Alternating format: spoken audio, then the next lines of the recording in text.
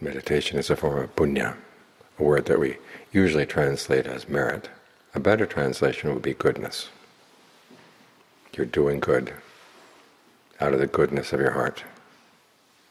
And that increases the goodness of your heart, and it increases the happiness as well. This is one of the Buddha's discoveries, that if you do things that are really good, it really is good for your happiness. Oftentimes the things that we think make us happy have nothing to do with goodness. We see them as two separate things. But he says genuine goodness is a quality both of the heart and the mind. They use the one word in Pali, citta. It means both heart and mind as we hold those concepts in English. So you're not just training your mind as you meditate, you're training your heart in good qualities. You're doing this because of goodwill for yourself, goodwill for others. You want to find a happiness that's harmless, a happiness that's dependable. And you put your whole heart into it. You do it earnestly, you do it sincerely. And you find that by training the heart and the mind together, both of them grow in a balanced way. Then if you want to dedicate that goodness to someone else,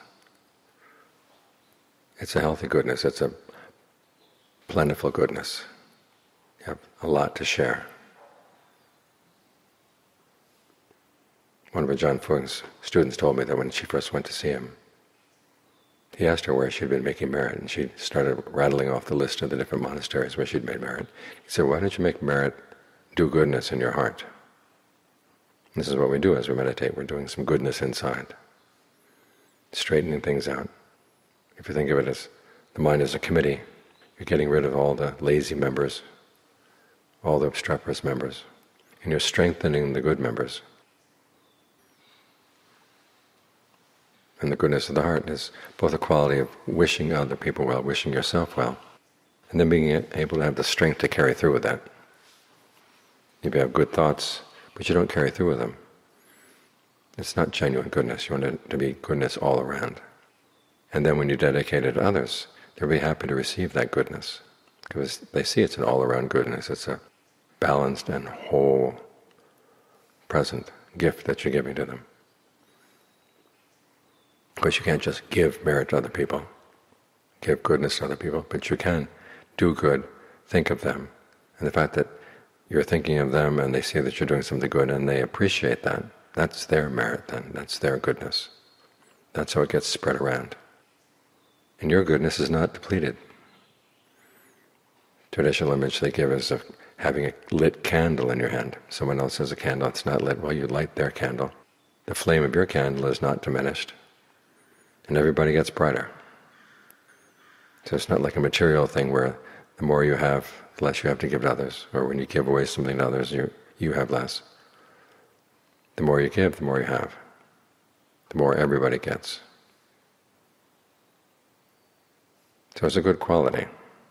It's a quality that breaks down barriers, a quality that creates a sense of being at home with one another, being related to one another. When you do goodness together, it's like you're part of the same family. So it's important that we appreciate this aspect of the training. All too often we think that the Dharma is what we read in books, and we think about concepts that we have to sort through.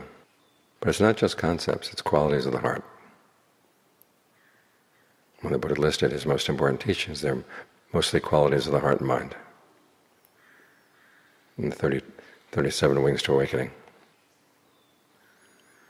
Those are the things he wanted to pass on.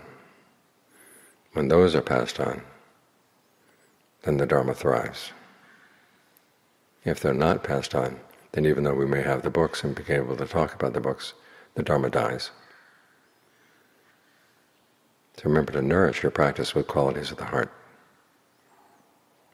and then dedicate that goodness to other people too, so that they appreciate it, and that becomes their goodness. And this way it all spreads around.